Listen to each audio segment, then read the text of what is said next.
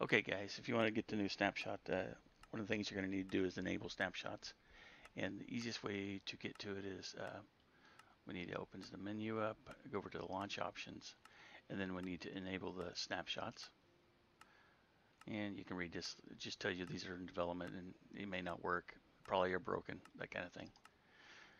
So we're going to go over and add new. Um, Here's the latest snapshot, and let's name that, we'll just call it Turtle. Turtle snapshot 1.13, and click on save. Now that we have created the snapshot, we'll go back over to and let's make sure it's in a list, latest snapshot, and we got turtle snapshot. So this would work. This is by default, which they get when you enable the snapshots. But since we already created this one, it makes it a little easier to identify when we come back over to the news and we click down on the launcher, turtle snapshot. And now it's going to have to download a file, so we click on play. It's going to take a little while to do that. And as you can tell, it's preparing. And I don't have the super fast internet, so it's going to take a few minutes. But in this latest snapshot, it's got the turtles, it's got a trident, which is only available in creative. I think you can bring it over into survival if you grab it out of the creative menu. And then it's got kelp, some water physics.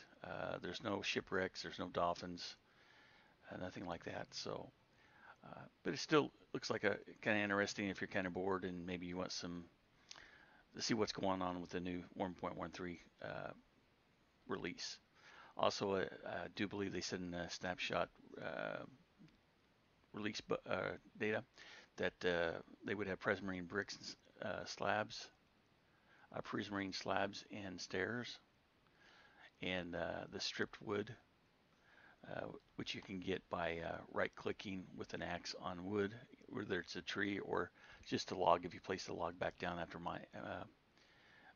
chopping it down. So hopefully we'll get this downloaded. Like I said, I have slow internet, but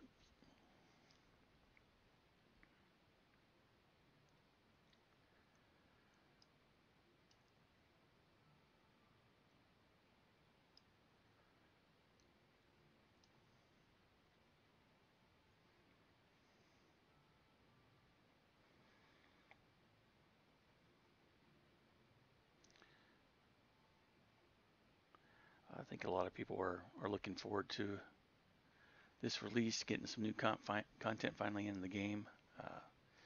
Definitely a new physics. Looks like they're creating a new world generator, a new item IDs and stuff, so they can add more items to the game. So hopefully, my big deal is hopefully they'll add the concrete stairs and slabs. Nobody's mentioned it. I've tweeted out to Mojang several times asking if they're going to add them. Obviously no response. But with them adding the prismarine slab and bricks, hopefully they'll do it with more. I mean, they had the new trapdoors are supposed to come out pretty soon with the different wood types. So different wood buttons. So that's kind of exciting. And there's a lot of new things in the 1.13 that are exciting for people who build or do redstone.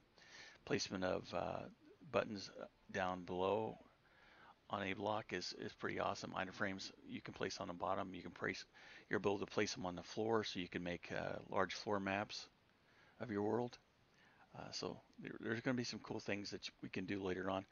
I think, just my opinion, but I think it's probably going to be a year off before we get any of the good stable release that a lot of these things that I'm upwooting for anyway that will be added to the game. The new animals and stuff, the fish and the new dolphin and stuff, that's going to be cool stuff. Going to be exciting to be able to make some farms out of the water bubbles, that are created from the magma blocks in water.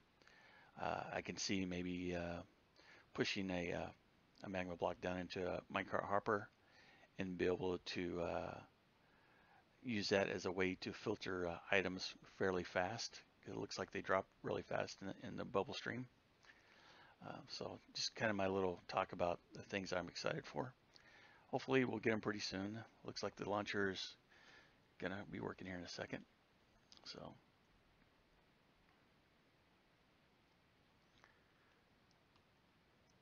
and here it starts back up.